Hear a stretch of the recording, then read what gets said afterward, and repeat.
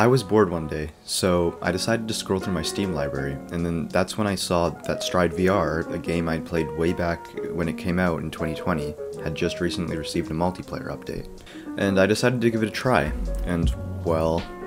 I'm here, I'm dead, I'm a zombie. Come here, Jorge. No. Yeah, it's pretty fun.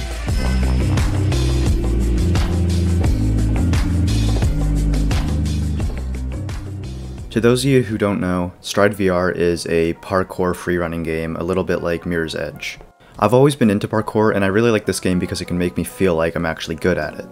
When this game first came out, it only had one game mode, Endless.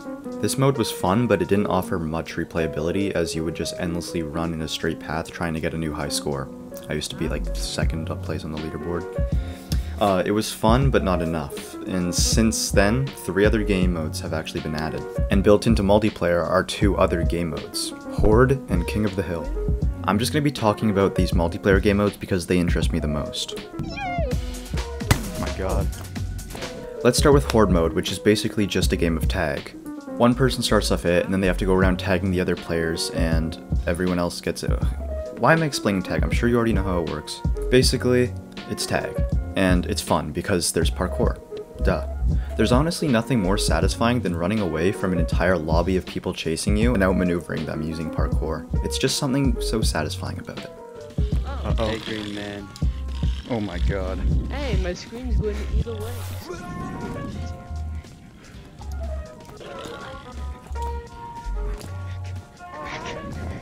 No, one exit. I was just doing my own thing. I'm Oh still my god, I behind missed. you. Where'd he go? I have to fix my life.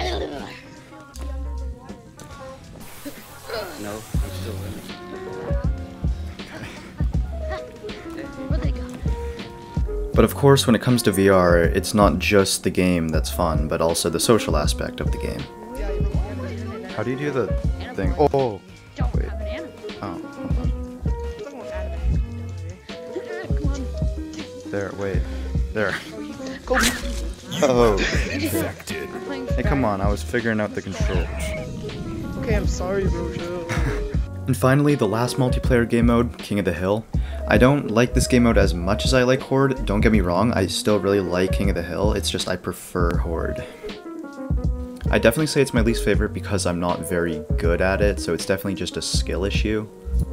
The game mode isn't really as the name would describe, it's not King of the Hill, but it's more you have to tag the person who has the crown, and whoever has the crown the longest wins. The whole game mode is kind of just like the constant feeling of getting chased in Horde mode, but you don't always get chased. Sometimes you're just the one chasing the entire game, like me, if you're bad. But this game mode can also lead to a lot of fun situations. Come on, that should have been a fucking drive. You've got the crown. Same with that. I knew you were gonna do that. All in all, I'd say that this multiplayer update was a really great addition to the game, and I can't wait to see what the devs have to add later in the future. Anyways, that's all I have to say. Peace.